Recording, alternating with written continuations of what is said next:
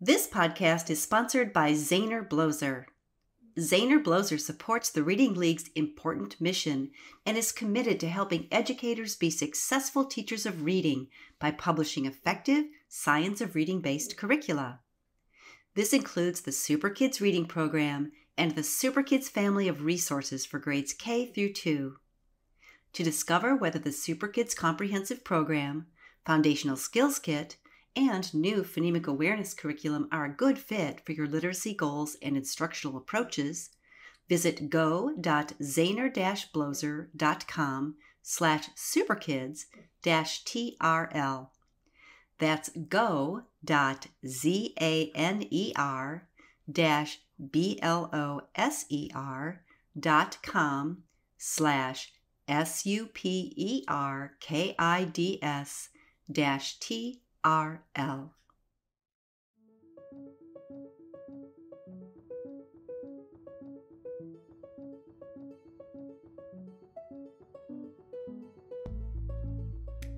Hello, everyone, and welcome to another episode of Teaching, Reading, and Learning, the TRL podcast.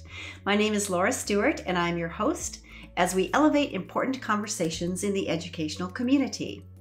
It is my pleasure to welcome Kelly Butler to the podcast today. I have known Kelly for several years, and I have had the good fortune to work with her on several projects. I find her to be a passionate leader in advocating for evidence-based and equitable instruction for all students, with true devotion to her home state of Mississippi. In this episode, you'll learn about the Mississippi success story, including lessons learned, Kelly's professional journey, and the 5 credos that she lives by.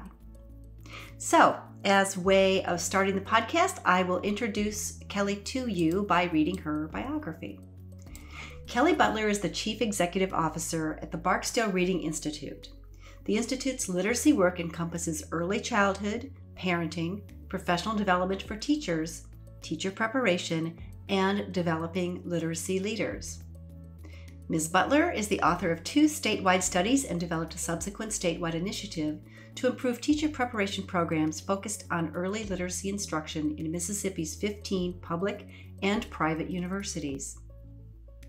A former high school teacher in the Greenwich, Connecticut public schools, Kelly holds a bachelor's degree in special education and a master's degree in administration, planning, and social policy from Harvard University. She served by appointment to the Governor's Task Force on Teacher Preparation for Early Literacy Instruction and the State Reading Panel, and most recently the Governor's Task Force on Educator Workforce Development. Kelly has leveraged the Institute's successful track record to initiate several multi-organization and multi-state initiatives, including the Big Dipper's short course in the science of reading for Teach for America's National Summer Institute, the Path Forward, bringing the science of reading to teacher prep programs and licensure, and a 20-member national team of reading experts to review the teacher preparation programs in a neighboring state.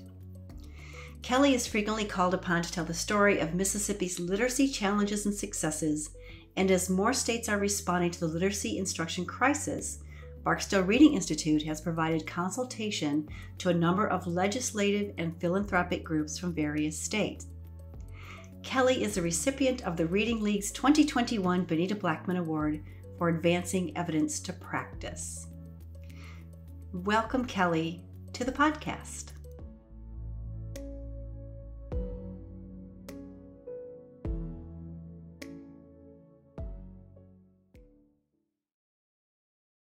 Welcome, Kelly, to the podcast.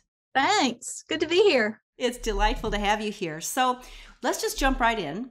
And I'm going to start with a question I've been asking all of our guests. What is a quote that you live by and return to?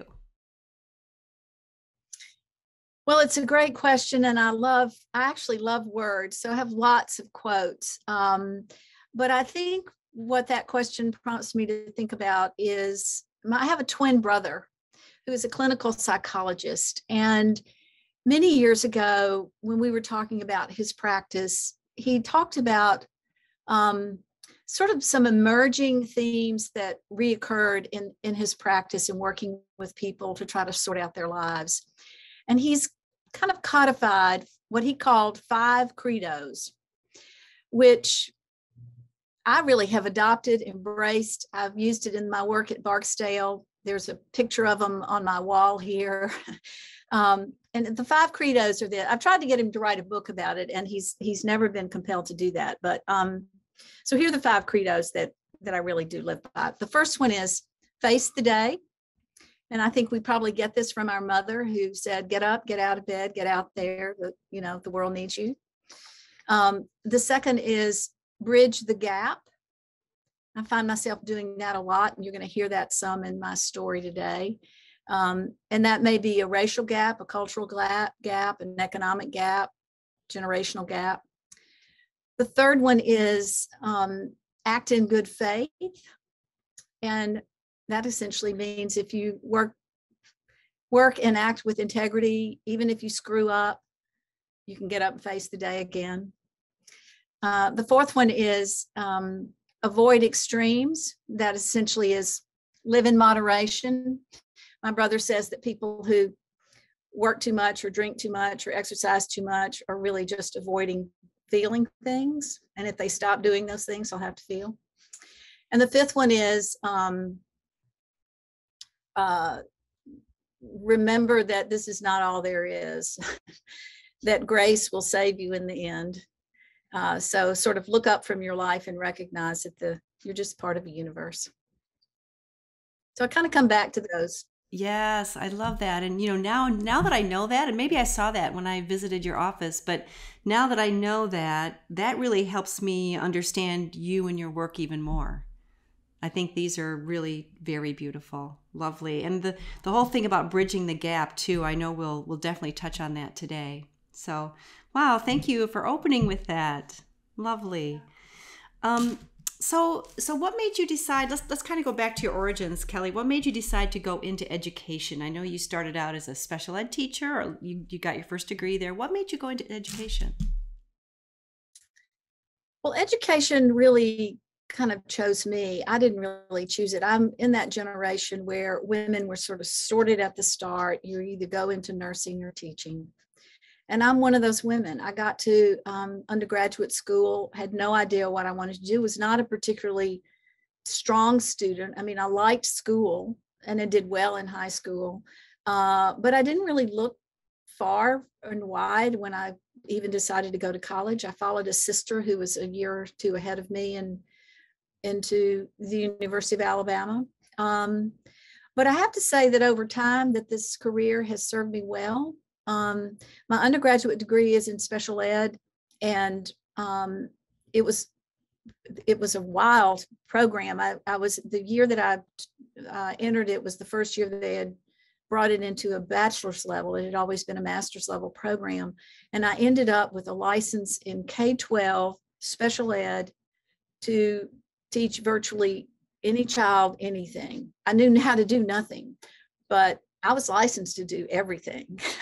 And my student teaching experience, I literally had one of everything in my class. It was a self-contained classroom. And I remember I had a deaf child, a blind child, a child with spina bifida, a child with cerebral palsy. And I didn't know the first thing about dealing with any of those conditions.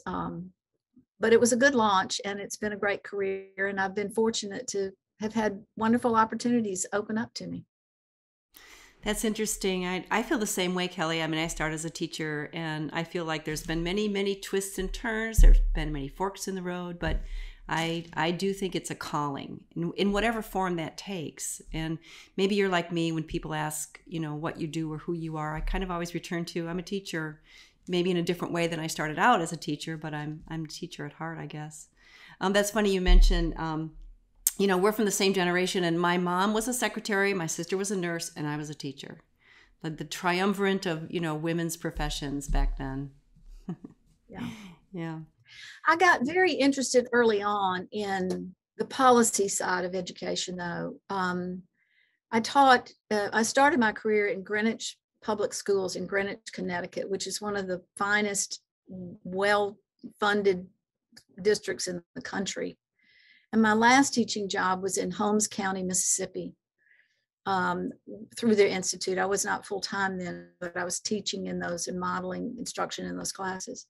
And so my experience has been kind of bookended by the really best of public education and the really worst, being that I was in a district that had little funding, little community support. And so my experience is really influenced by those two experiences of how broad and inequitable our system of schooling is. Mm-hmm. So do you think that those experiences really led you into the work that you're doing now, and in this bridge building that you're engaged in? Yeah, and I think my early story, growing up in the South and through what we failed to do to integrate our schools, really influenced me. My parents' work and position in the community that influenced us growing up. My father was an Episcopal bishop, and he was very involved in some of the civil rights efforts during that period, including building the black churches when the Klan was burning them down. And I remember waking up one morning to go to school, and our mother put us at the breakfast table to explain why the rabbi's house had just been bombed. The rabbi lived, 4 or 5 houses down from ours, and there was real peril that we might be next. And so I was in some ways sheltered through that period by my parents, and at the same time came to appreciate the importance of community and how divided our community was. And it played out in my schooling.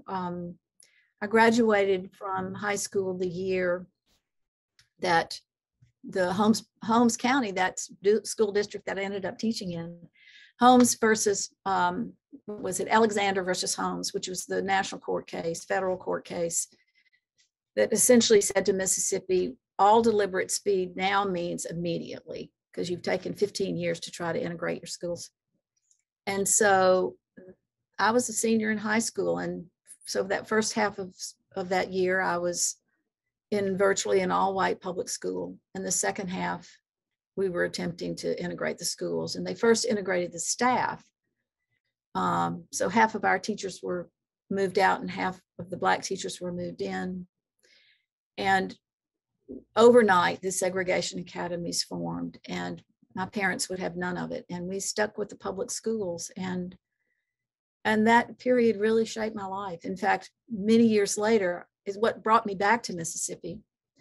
I left Mississippi thinking I would never come back. And an organization that was founded here called Parents for Public Schools, which my sister actually had founded, brought me back to Mississippi and really engaged me in the kind of work that I'm drawn to now.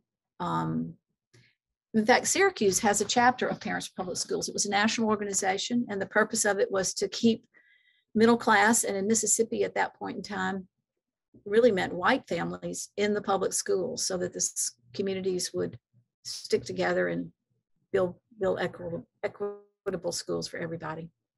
So that period really shaped my life. And it sounds like your parents and your siblings were all really influential during those formative years for you. Yeah, that's lovely. So this Parents for Public Schools, that's still in existence. I don't know if the chapter's still in Syracuse, but they're all over the country. San Francisco, Cincinnati. I was in that role for 10 years. And it's still organization working to help make public schools equitable today. Oh, interesting. Okay. I will definitely have to put the link for that in our show notes for our listeners. Yeah. So in addition to your parents, your siblings, are there other people or places or books or experiences that shaped your early work?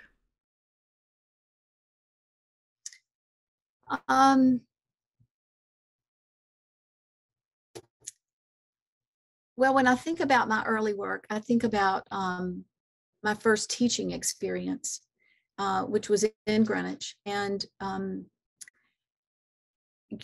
in Connecticut at that point in time, in order to maintain your teaching license, you had to get a master's degree within a 3-year period of time. And And I really wanted to do it full time. I didn't want to work and do a master's at the same time, which was, when I think about it, it's such a luxury. But I managed to make it happen, and applied to a number of schools. And the superintendent in Greenwich at the time had been a student at Harvard, ed school at Harvard, and he wrote me a lovely recommendation, which I'm forever grateful for. And I think I was probably the token Mississippian that year that they accepted. But when I look back on it, what I've learned about that since is that actually Louisa Moats was at Harvard at the same time that I was. I never knew her. I never met her then. And I regret that so. And this was before I was really deeply into reading. I mean, my orientation at that point was still kind of legislative policy, special ed. The first year I taught was the first year of 94-142, which tells you exactly how old I am. And I took a course with Jean Chall, not really appreciating at all who Jean Chall was or is. And but it was, as I look back on it and pull out the great debate that's still on my bookshelf, realize the seeds were being planted back then, and have helped kind of form the work I'm doing now.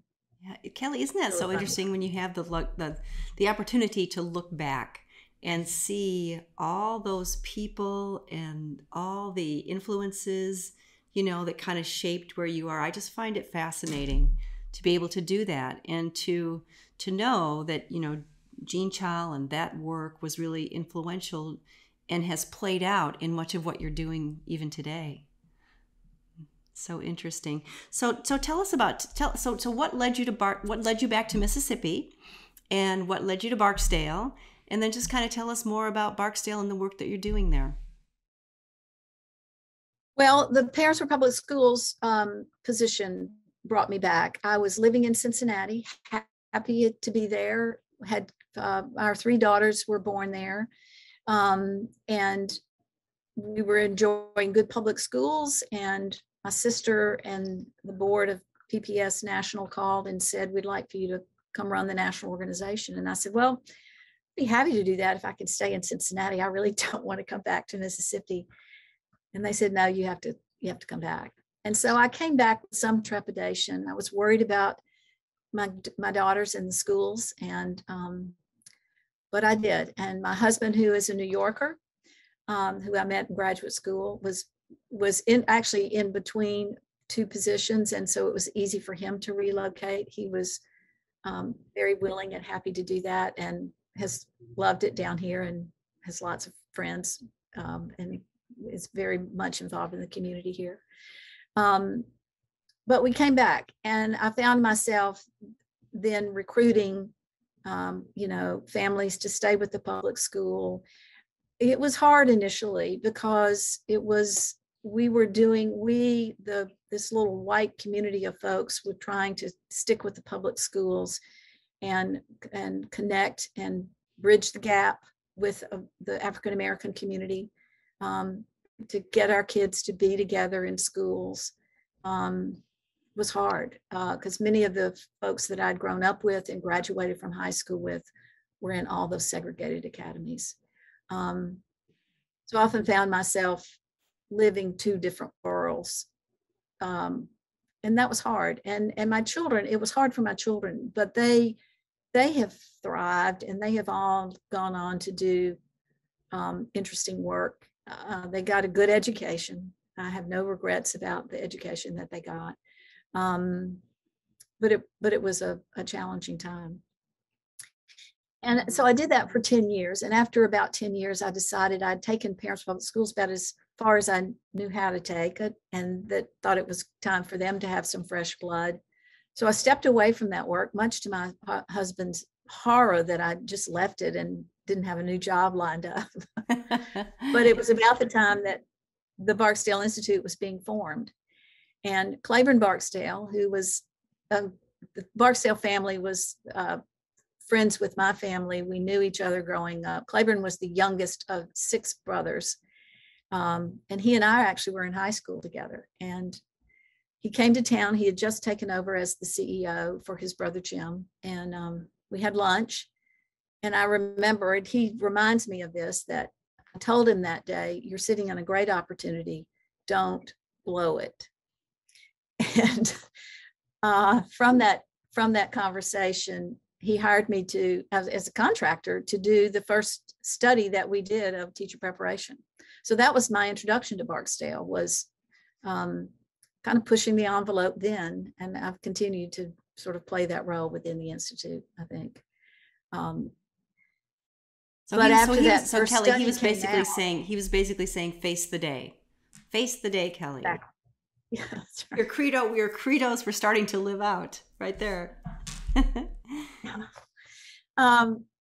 And so when the report came out that I wrote, which was pretty negative, I mean, it was a pretty damning report about the state of teacher preparation here. The early findings were you could go to any one of these 8 public institutions, which Institute was funding. That's why they did the study. They were funding faculty members in these 8 public EPPs, educator prep programs. And I honestly think Claiborne hired me full time because he realized that my report was so negative, nobody was going to hire me to do anything. It turned out to be a nice launch, though, and the work has been good. Barksdale has been very committed from the very beginning to getting teacher preparation right. We need to train teachers right from the very get-go. And I've begun to think about it as a food chain, that teacher preparation is the bottom of this food chain, and we need to make sure it's healthy and producing the next piece of the food chain, which is strong candidates. Mm-hmm. So Kelly, what after you wrote that damning report and then you started the work, what did you learn from your first steps in trying to improve teacher preparation? Well, we were also, in addition to doing teacher prep work, we were also working in about 80 schools at a time. We created the original model that the state ultimately adopted when the Literacy-Based Promotion Act was passed, which is our 3rd grade law. So we were working shoulder to shoulder in schools with teachers. We created a model that still exists today, which is the design of a literacy block. We introduced way back then what high quality materials look like. We happened to use the program Read Well. We introduced the reading universe, which we can talk about here in a minute, which was really happening at the same time Louisa was writing letters. But we created a 38-week course for the number of weeks in a school year, and we would go into schools and conduct peer coaching study teams, which is what we used to call PLCs, and introduce this professional development and work with teachers, model instruction, practice what we were teaching, and then come back the next week and give them another dose of something. So this was going on in 80 schools then throughout the state while you were... We had 30 literacy coaches. Got it. Okay. And so this was funded by Barksdale, and then you were simultaneously working on teacher preparation. Yeah, we were doing both. And one of the things that was fueling our work in the K-3 classes was the fact that we would get there and the teachers really knew nothing about teaching reading. They were operating out of antiquated basals. So we had coaches who were trying to help them use these basal textbooks and provide more explicit systematic instruction. And it was from there that the reading universe concept really emerged. And it was from that first study. I was sitting in the back of a classroom on one of the university campuses observing an early literacy course. And it became very apparent that neither the instructor nor her students really understood what these 5 components were or how they worked together. And I drove home that day and said to myself, I'm going to put this process on a single page. There ought to be a way to define what's involved in reading instruction in a big picture, so that at any point in time, you know, kind of where you're standing in the universe. And even if you're knee deep in phoneme segmentation, you need to have some concept of how that connects to everything else.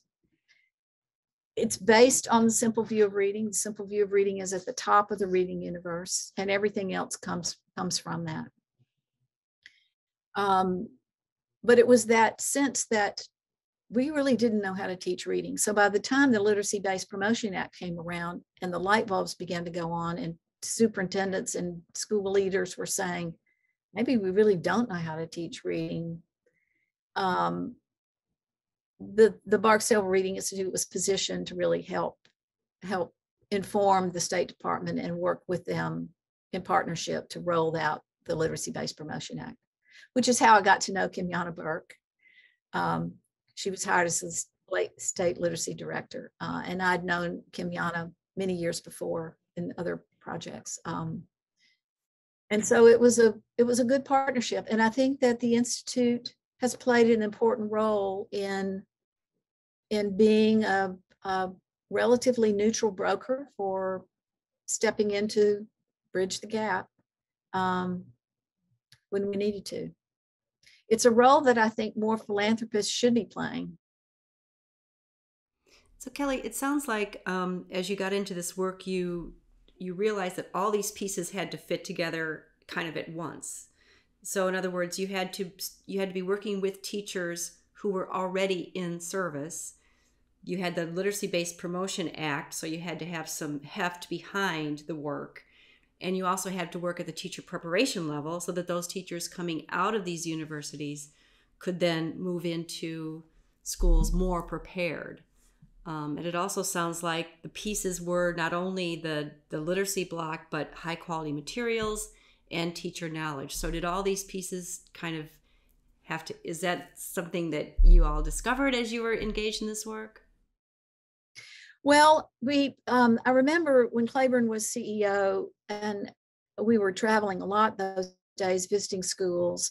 And in the afternoon, he would head back to Oxford and I would head back to Jackson, and we would get on the phone. And over time, he called me one day. I remember I was boarding an airplane. It was in October, must have been about 2005. It was early on in our work together. And we realized that every call we ended up talking about school leadership, that we could train teachers one by one, but if the school leader didn't know and appreciate the importance of the literacy block and what to look for, it was going to be a long time to sustain in order to sustain the work. So we did two things. Initially, we created some demonstration classrooms to sort of demonstrate in a set of schools. We had 15 at the time, what this literacy block would look like, and to try to help inform those school leaders in a very intensive way what that looked like. And I remember that in the first 6 months, or not even that many, between August start of school and January, the Christmas break, the kids in the demonstration classrooms were outperforming the kids that were in the homeroom. So we took the lowest performing kids in the school, K-3, and we became their reading teachers. That's where we created this literacy block and established the high quality materials, what interventions look like. We trained interventionists, we trained paraprofessionals. And so by January, we were really proving the point. And one of the principals called us and said, I need you to teach all of our teachers how to do this, and we need to expand it. So we pulled out of that demonstration classroom and put these coaches back in coaching roles, and from there moved into school leadership and to really focus on training school leaders about the science of reading and how to coach. We really feel like school leaders need to be able to jump in and teach reading if they needed to. So we learned a lot along the way that led to the next piece, and we've been involved in the policy conversations as well. For example, that first study led to some licensure changes requiring the early literacy 1 and early literacy 2 which were just the foundational um, part of the EPP programs that are now required in every one of the programs, public and private. So Kelly, share with our listeners what that content was, or what the content is in those reading courses that teachers have to have. Early Literacy 1 covers concepts of print, phonological awareness, and phonics. Early Literacy 2 addresses fluency, vocabulary, and comprehension. We also have identified a third leg of that stool, which is assessment. And so we're working to develop a third course that would sort of be really a clear 9 hours of reading. In Mississippi right now, programs are required to teach 15 hours of reading. And Barksdale's been brought back in by the State Department over the past couple of years to reevaluate where those courses are, and they're all over the map. So we are now working with them to design probably a 12 to 15 hour sequence that would really continue to beef up early literacy 1 and 2, create this assessment course that would also address some dyslexia and English language learning issues. And then bring in writing, which is terribly neglected in pre-service. I see that as well. So Kelly, in all of this work and taking these steps and continuing to discover what was the next best step, was there what would you say was there anything surprising to you, or is there anything that's continually surprising to you? Well, I guess I'm somewhat surprised or flummoxed by how slow the progress has been in teacher preparation. And even though we've gotten a lot of national play for the work we've been doing down here, and we are in our 5th year of the Mississippi Momentum Project, which is really what garnered the attention. It was Emily Hanford's featuring of that work, that it's still been relatively slow to change what's happening in teacher preparation. We have done a good job of changing syllabi. So if you look at our syllabi, many of those early literacy 1 and 2 syllabi courses are all using letters or speech to print as their text. They are based on the knowledge and practice standards of IDA. So we've come a long way in terms of the intended curriculum, but we are still needing to strengthen the delivery of pre-service instruction. And thanks to my colleague, Antonio Fierro, who has really ingratiated himself to these colleagues in teacher prep, we are beginning to see the needle move, but it's been slow. And for me, it's been 20 years. It's not been just the 5 years of Mississippi Momentum. We've been identifying this as an issue since 2002. And so it's time to get with it. Yeah. And I think the other thing I think you and I have talked about is, yes, it just feels like everything just moves at such a snail's pace. But you and I have also talked about that requires us to just continue to be relentless in the pursuit. You can't take your foot off the gas in any of this work. Mm-hmm. Yeah. Do you find that that retention of leaders, retention of teachers is part of the issue here? And if so, what have you learned or discovered about that, about how we can keep people in the profession, keep good leaders at schools for longer than 3 years?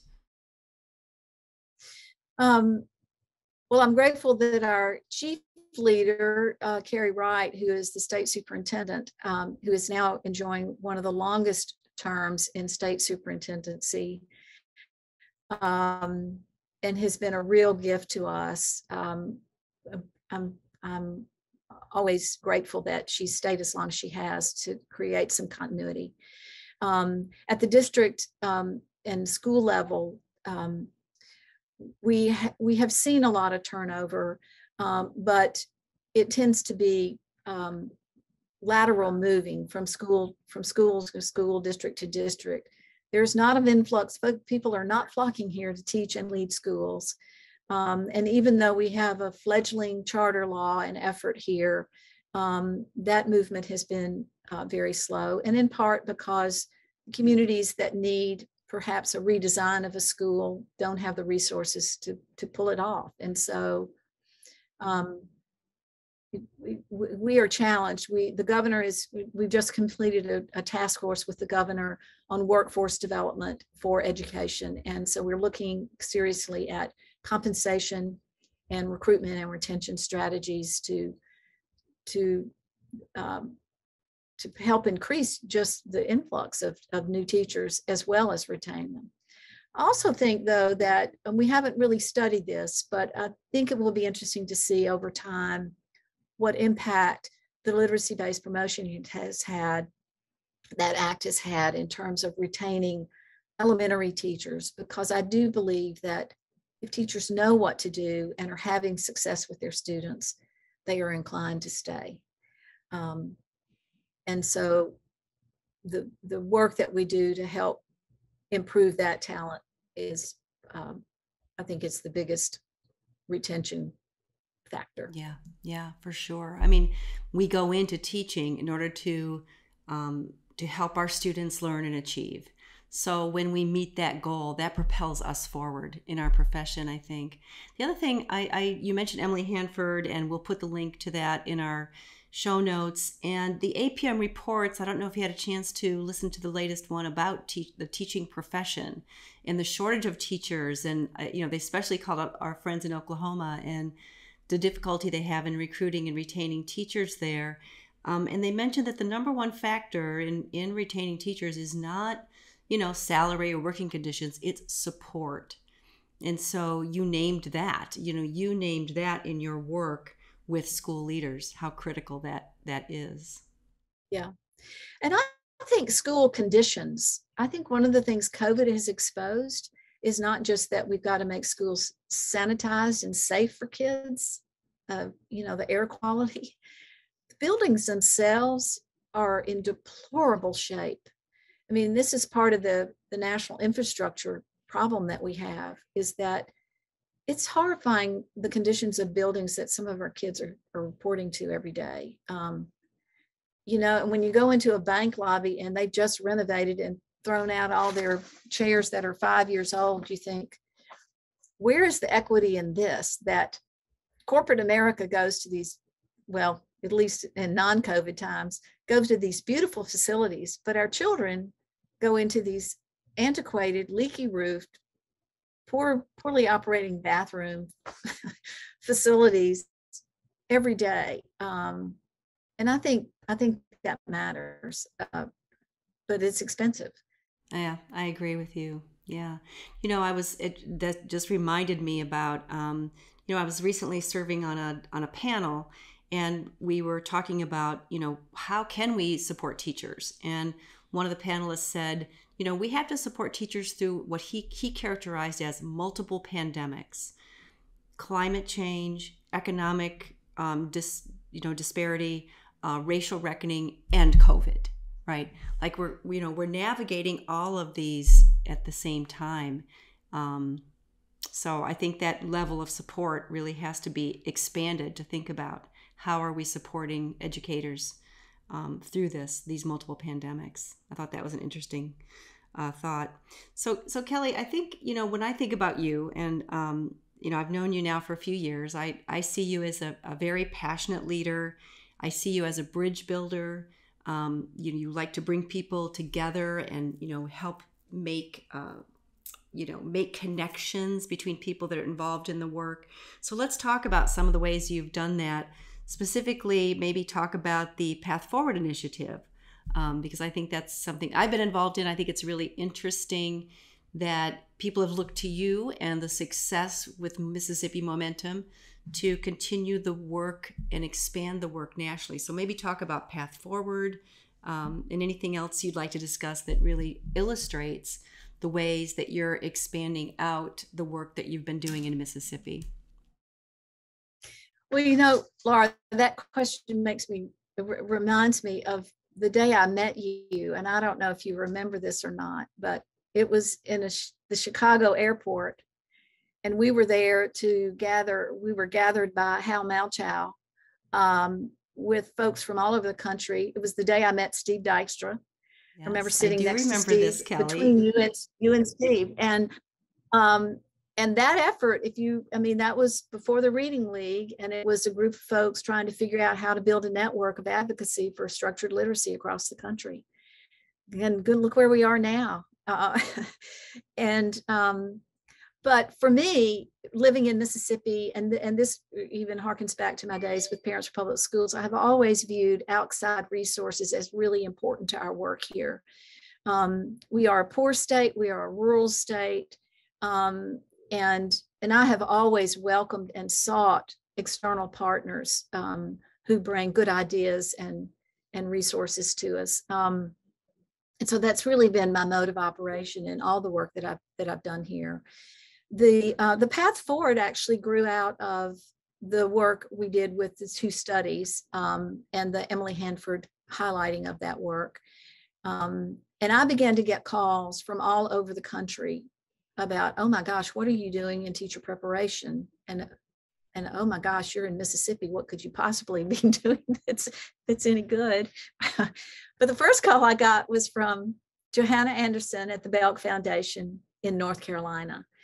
And she and I are now joined at the hip because as I continue to get these calls, and I would call her and say, now I've heard from another state. And I called her one day and said, all right, I've heard from about 20 states, and I'm really feeling like I have an obligation to do something with this, that there is some synergy around this, and it is apparently a common theme for many states. And I remember calling, you were on one of those early calls when we were trying to figure out where this might go. And from there, we have created this path forward. And since then have brought in the Hunt Institute, who was an important and really has been a very strong partner in this work. They've done a lot of the logistics of helping us put together these teams and support the teams. But the path forward, and we chose that name. I generated a whole bunch of ideas about what we should name this thing, and I said, and they said, well, maybe we should call it a path forward. And I said, we should call it the path forward because it needs to be the last path on this journey to bring the science of reading into teacher preparation. And if we are not clear about what needs to happen in bringing the science of reading to teacher preparation, and in particular faculty knowledge, then we're going to find ourselves on a roundabout instead of the path forward. So we are really earnest in this work. We've selected five states who have assembled teams, and the teams each are specifically designed to break down these silos. So we require that they have someone from the EPPs on these teams, somebody from the governor's office, somebody from the State Department, preferably the senior officer, and in some cases, the state superintendents are sitting on these teams, somebody from the legislature, somebody from the state school board. And so the teams are now creating action plans. And the states that are involved are Arizona, Colorado, Massachusetts, Missouri, North Carolina, and Ohio. We are hoping to have a cohort 2. The cohort 1 is about to meet in November virtually. We've had to push that off twice now to present their action plans. But we're hoping, pending some funding, that we will have a new cohort in the spring. And there are 12 states in the queue who I think are ready to put together state teams. We won't have 12 in the cohort, but we're starting with a group of 12 to see who's readiest and who can still do this in this virtual world in which we're operating. Oh, that's fantastic, Kelly. I mean, that just is such, and it's very heartening to know that there are other states in the queue that want to do this work. There are other cohorts in this. Yeah, that's wonderful. So at Barksdale, you've got teacher prep, you've got, Reading Universe, teacher professional development, leadership preparation, path forward. What other things are you working on? As if that isn't enough, but are there other things that you're working on right now? We have a whole team that's doing a whole bunch of development of putting much of our reading universe content into an asynchronous platform. So we're continuing to build that out, and to also develop some PLC facilitation guides so that when we get back into in person, we can continue to provide that support at the building level. So we have a lot of work going on there. We're finishing up 2 other studies around the residual gap, which I call what happens after 3rd grade, and we have kids who still continue to struggle. We've just completed 2 studies around that, are now beginning to develop a project that we call Move the Middle. And that is to create a really clear literacy pathway benchmarks between 4th and 8th grade so that kids get to high school and are really ready for high school, so that when kids graduate, they're really ready for college. 42% of our high school graduates end up in developmental education in Mississippi. And that's not uncommon across the country. And so we've decided the way to pinpoint that is to fix it in middle school. So stay tuned on that. We're just in the development phase of that. We're trying to establish a Reach Out and Read affiliate here in Mississippi. It's been on the ground for a while, but we've never achieved affiliate status. And so we are partnering with the University of Mississippi Medical Center and a health initiative they're doing. Reach Out and Read, as you may know, is a pediatric clinic-based project that is designed to help develop oral language early. Related to that project is something we call Talk from the Start, Growing Mississippi Readers. And that's our early language campaign, where we're trying to teach all adults, caregivers, and others about the importance of talking to and with children from the womb on up. That if we don't have enough language when we get to kindergarten, it's going to be harder to teach us to read. And so that's related to that work. We are doing a lot of work, and have been since the pandemic hit, with the State Department around the digital divide. Barksdale brought in a consultant early on to help the State Department design how to address the digital divide. And we committed early on to a 1-to-1 device for every kid. We are now still in the process of getting that last mile of connectivity in place. We still have about 20% of the state that's not connected. And so you can have a device, but if you can't get connected, it doesn't do you much good. So Barksdale has been partnering with the state on that.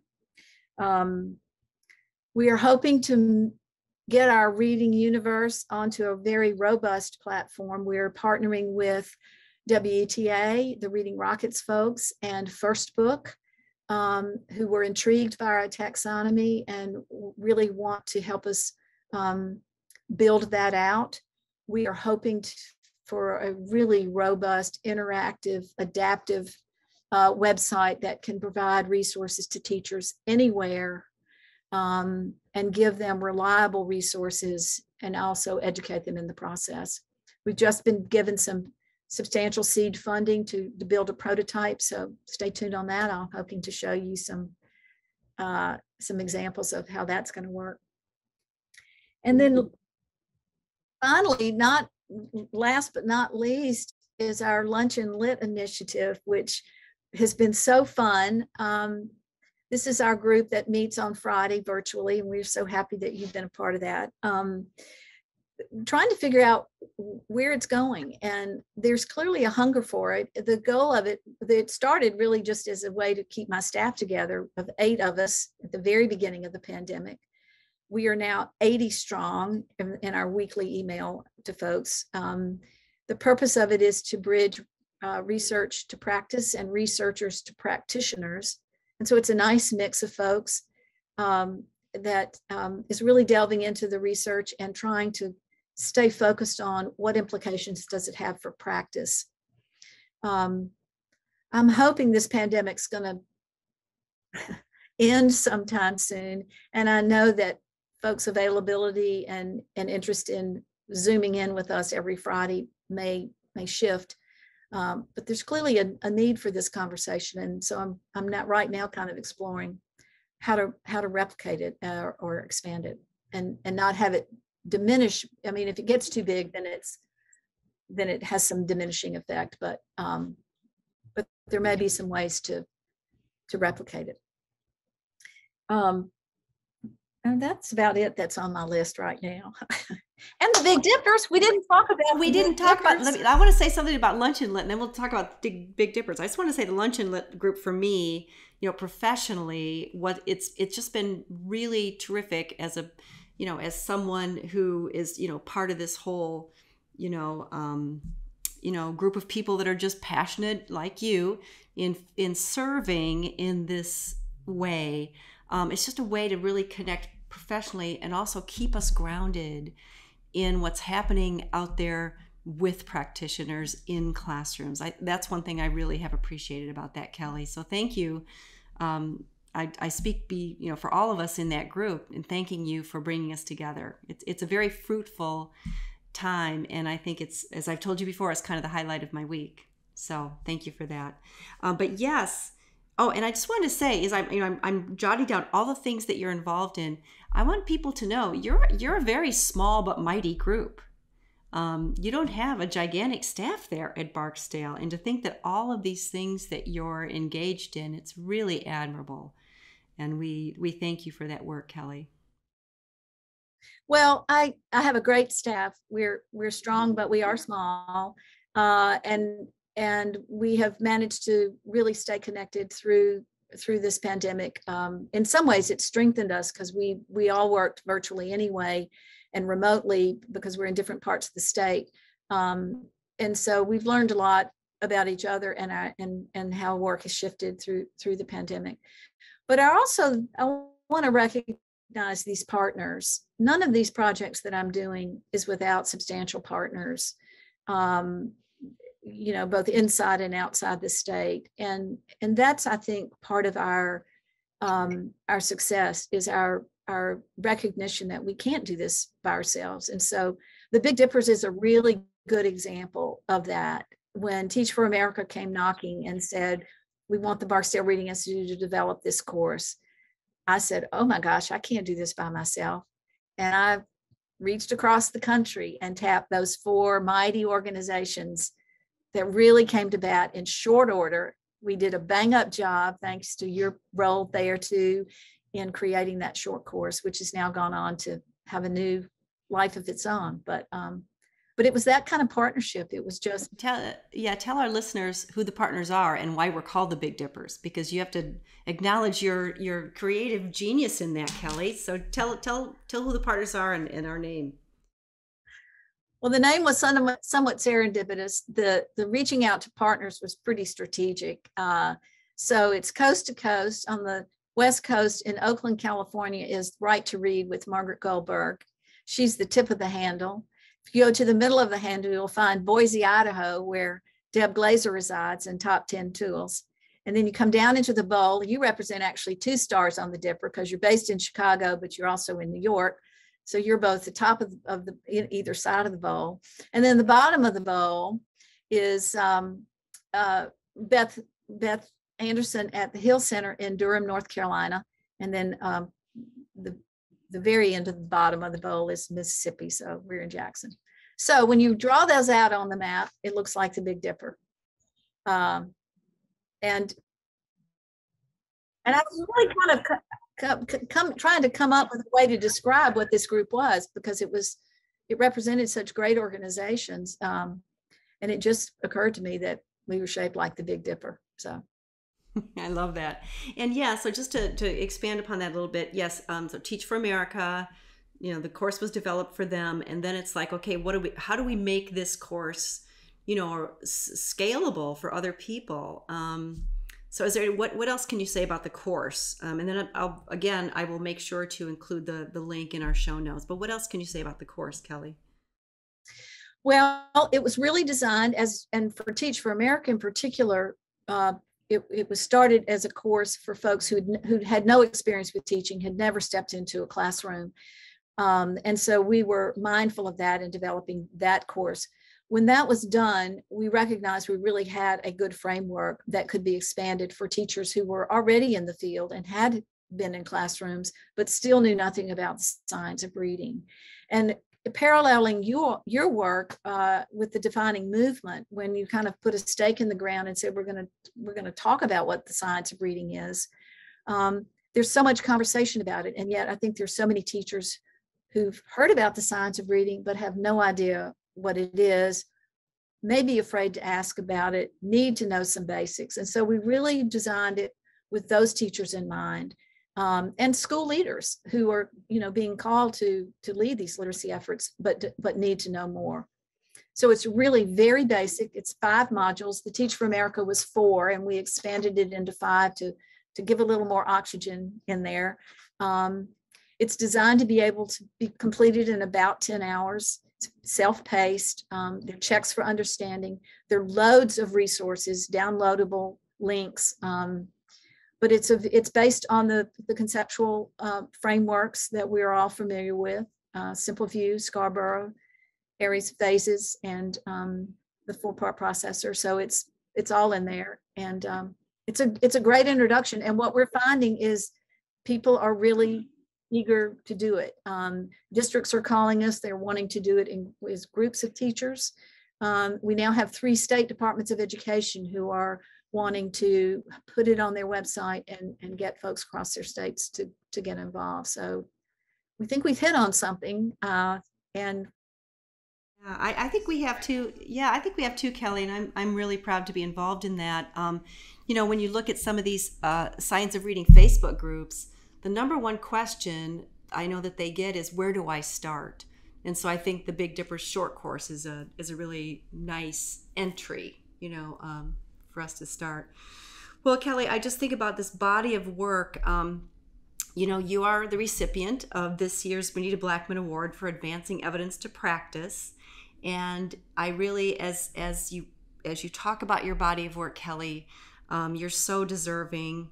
You're not just working in theory, you're enacting the evidence in all these different arenas, teacher prep and teacher professional development, leadership. So I just want to acknowledge that, and I want to thank you for your service to the profession and to children and teachers everywhere. Thank you, Laura. That's very generous. I'm just trying to face the day and bridge the gap. and you're always acting in good faith, Kelly. That's so true about you. So I know we've come a long way, since you and I began our careers as teachers. But what do you think is getting in our way, and what is left to do? What's the work that's left to do? Well, I certainly think that the system that we've designed that does not include teacher preparation as part of the accountability for literacy is a nut we've yet to crack.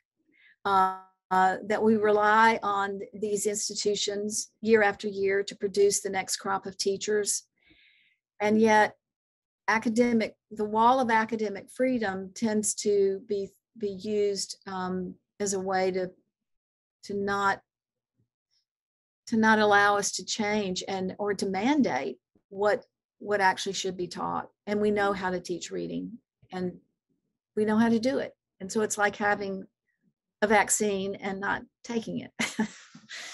And so I think, to me, the work still to do is to figure out how to do that, and how to do it in a I know folks, I think, feel that this is a common theme with me, is this notion of bringing teacher prep into the accountability. And while I think the requiring their candidates to take an assessment is one step, it still doesn't really guarantee that faculty know what they're teaching and are informed by the science. So I'd like to see a shift in teacher preparation programs to really embrace the profession as a profession of science and not one of philosophy. And I think that's work still to do. And I think that there's now so much cognitive and neuroscience informing our field that never existed before, that it's really time to revisit that. So that's one thing. The other thing is we've never integrated our schools. And what we're dealing with are systems of schools that are fractured. We have a big monolithic bureaucratic public school system. And then we have a lot of efforts to bail from that system, be it charters or private schools or segregation academies or any variety, vouchers. And I think it's time to step back. And this is a big vision I have, and it's not gained much traction, but I'd like to, and I think actually Mississippi is a good laboratory to do this because we're not very big and we're not terribly populated. And I mean, there's a lot we could do here. I'd like to think about redesigning a system of schools that serves a public good, which might embrace all of those things that have emerged over time, be it charter or homeschooling or virtual schooling. I think this pandemic has taught us some things about that. But I think we keep trying to prop up a system that is now just becoming layered and monolithic. And I'd like for somebody to step forward and breathe some oxygen into that. I think the hope about charters was that that's what charters would do, but I think charters has just become one more system. So Kelly, what you're talking about is not tweaking. You're talking about, a complete overhaul and redesign. Yeah. So my thoughts about that are if you took two people from each of those systems. Now I'm talking to Mississippi again. Okay, so, and the two people would be somebody old like me and the generation that's, messed all this up, and we're handing it off to the next generation. But then there are next generation people who are stepping in. There's some young people here who are choosing to send their kids to public school. There's some people here who have no choice about wherever they can send their kids. And so they are in the public schools. We have two generations of charters. We have two generations of segregated academies. We have two generations of homeschooling. I'd like to lock all those people in a room and say, you can't come out until you have redesigned a system of school that serves a public good. And it doesn't mean you have to abandon what part of the system or part of your system you're clinging to that serves your kids, but you can't do it at the expense of the rest of the community. And that's what we're doing now, is that all these systems are competing for the same talent, the same resources. And there's just not enough to go around, at least in Mississippi there isn't. Kelly, thank you for naming that. I really appreciate that. Thank you. So Kelly, what's a lesson that you've learned? Kind of a overall lesson you've learned in all your different roles, and maybe it goes back to your credos. I don't know, but what's a lesson you've learned as you've navigated this broad and deep career? I've learned a lot of lessons, mostly the hard way. One is try not to burn bridges. Sometimes they get torched anyway, but try not to burn bridges. You never know when you're going to need that partner. And you may not agree on things, and you have to walk away from time to time, but try not to burn that bridge. And that's different from dusting off your sandals. It simply means, don't throw any daggers when you're walking out the door. That's one important lesson. Another is the importance of being what Stephen Covey calls, and my mother used to preach this too. He calls it being loyal to the absent. And my mother always said, don't say unkind things about people that you wouldn't say to their faces. And so it's trying to live into that integrity, that to be kind.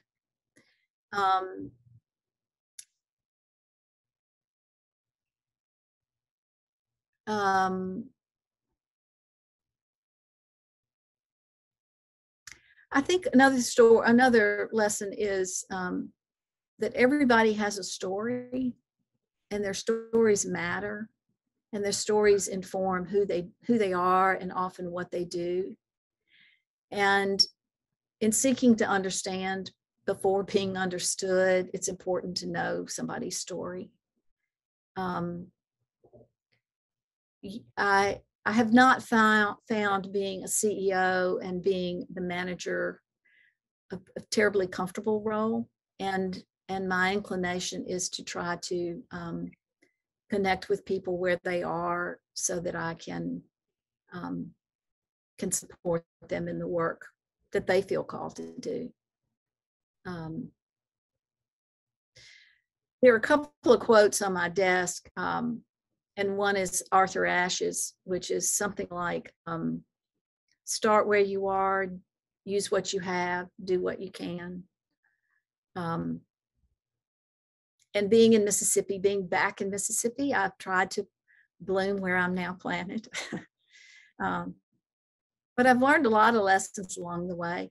I think another lesson is that I think teachers are a beleaguered lot. And I think it's time for us to really examine, and this is sort of talking about, referring to this redesign that I have in mind.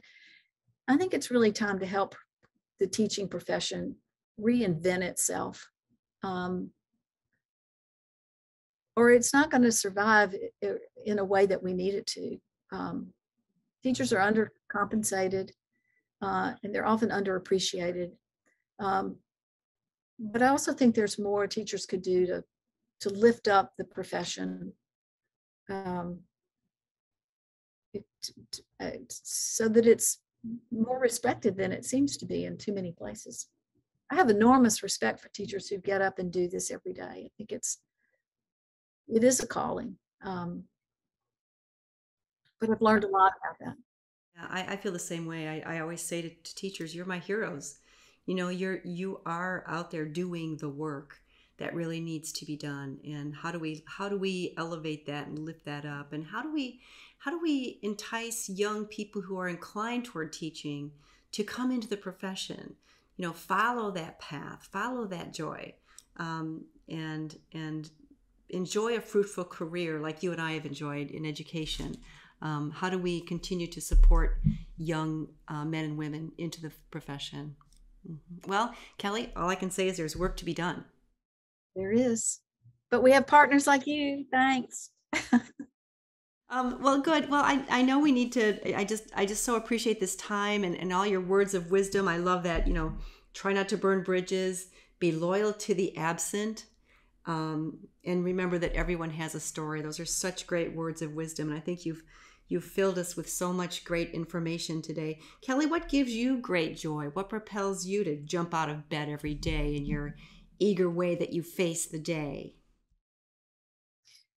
Well, I love my work. I've been really privileged to be with the Barksdale Reading Institute for so long, and to know and have a relationship with Jim Barksdale, and who is just a gem of a guy. And he's been very supportive of our work and enabled us to be quite nimble, not just in terms of providing resources, but in terms of supporting experimentation. Try it, see if it works. If it doesn't, let's go on and do something new. And I think that's been a real benefit to our work. So I guess the joy that I face every day is really the privilege of being in this seat and having this opportunity to be a steward of these tremendous resources that he shared with Mississippi, and to carry out the vision that he had, which was to significantly improve early literacy for Mississippi children. And I think we've done a lot of that. I mean, our recent NAEP scores was a real pinnacle for us, and it in some ways sort of was a nice exclamation point to this work that we've been doing. Can you share those for us, Kelly? Share for us where you started and where you are now on the NAEP. We were at the bottom of the barrel, and we are now at the national average, which I think places us at about 12th. But if you look also at our demographics, we've gone from, since 1998 or something like that, from 39th to 2nd. We are the 4th fastest growing state in terms of gap closure for poor kids, and 7th for kids of color. And that was a concerted effort by the Institute and the State Department in closing this gap of focusing on our most vulnerable children. So really proud of that. Bravo, bravo, well done. And I just have to say thank you to Jim Barksdale for giving you a great canvas on which to paint your work. Well, I do need to share with your listeners really what he did here. And for those who don't know, he made a $100 million commitment to the University of Mississippi to establish the Institute. And we hit the ground running the same year that the National Reading Panel was formed. And so in many ways, that beginning shaped all of our work. And he has been a steadfast champion through these 2 decades. I've told this story many times, but I think it's worth repeating here so folks really have an appreciation for Jim Barksdale. He was also at FedEx for a time and was really instrumental in taking that company global. And he said to me, the day I met him, he told me this story. He said, I feel like if FedEx can get a package from the middle of Manhattan to the middle of Tokyo in 48 hours, track it along the way, guarantee it's safe to arrival and on time, we ought to be able to teach every child in Mississippi to read.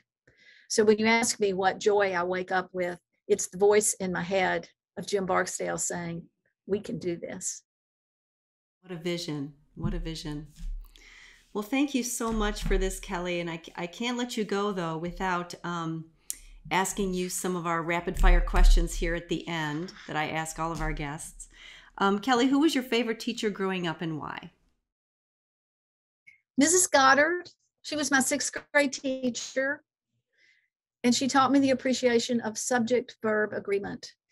She was a great teacher of the structure of language.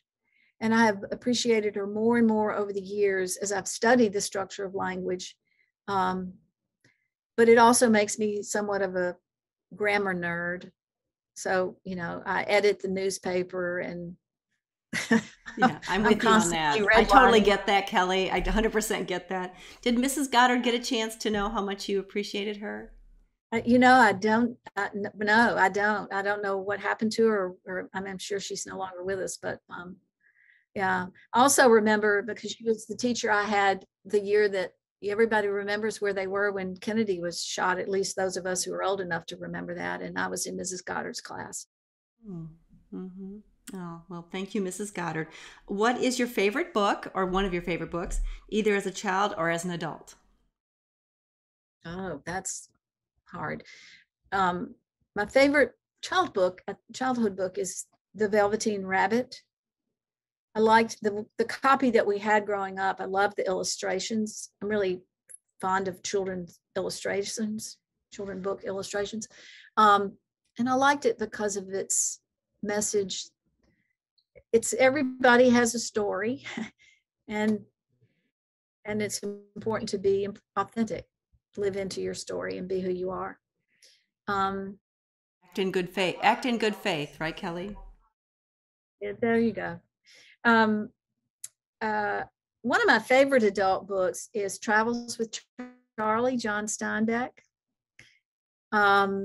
which I reread recently. It's a story of Steinbeck traveling the country. He spent several months with his dog, Charlie.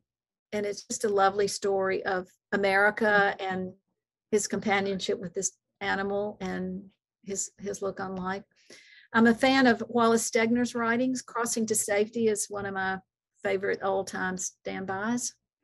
And I'm just starting a book by a new author that I didn't know. She's also a poet, called The Love Songs of W.E.B. Du Bois. And I'm curious, it's a 800-page book. I may not make it all the way through, but it looks really interesting. She's done a lot of history. It's a historical novel.